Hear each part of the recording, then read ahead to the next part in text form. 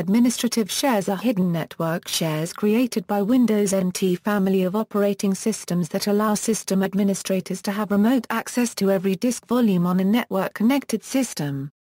These shares may not be permanently deleted but may be disabled. Administrative shares cannot be accessed by users without administrative privileges. Windows XP and later further curtail the use of these shares.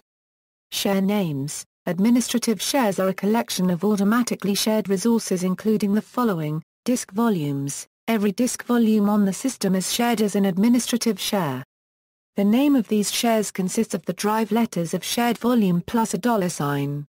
For example, a system that has volume C, D and E has 3 administrative shares named C$, D$ or E$. OS folder, the folder in which Windows is installed is shared as admin$. Fax cache, the folder in which fax pages and cover pages are cached is shared as fax$. IPC shares, this area, which is used for inter-process communication via named pipes and is not part of the file system, is shared as IPC$. Printers folder, this virtual folder, which contains objects that represent installed printers is shared as print$. Domain controller shares. Windows Server family of operating system creates 2 domain controller-specific shares called Sizeful and Nitlogon which do not have $signs appended to their names. Characteristics. Administrative shares have the following characteristics. Hidden. The $ appended to the end of the share name means that it is a hidden share. Windows will not list such shares among those it defines in typical queries by remote clients to obtain the list of shares. One needs to know the name of an administrative share in order to access it. Not every hidden share is administrative share. In other words, ordinary hidden shares may be created at user's discretion. Automatically created, administrative shares are created by Windows, not a network administrator. If deleted, they will be automatically recreated. Administrative shares are not created by Windows XP Home Edition. Management. The administrative shares can be deleted just as any other network share, only to be recreated automatically at the next reboot. It is, however, possible to disable administrative shares.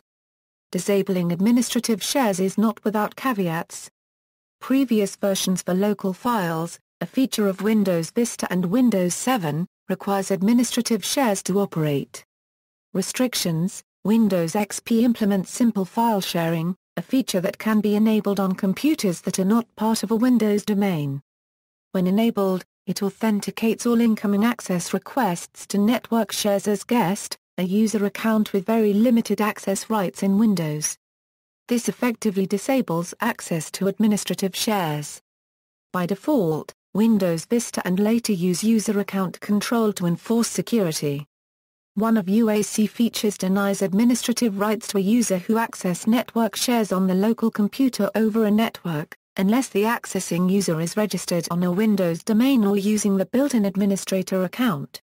It is possible to disable UAC remote restrictions.